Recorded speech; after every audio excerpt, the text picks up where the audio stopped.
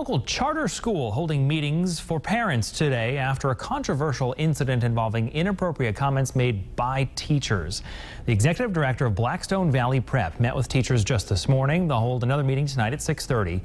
Last week, private chats between a group of teachers were leaked and then circulated among students. The chat messages included profanities and some startling comments directed at the students and their parents. The school said the teachers involved have since resigned.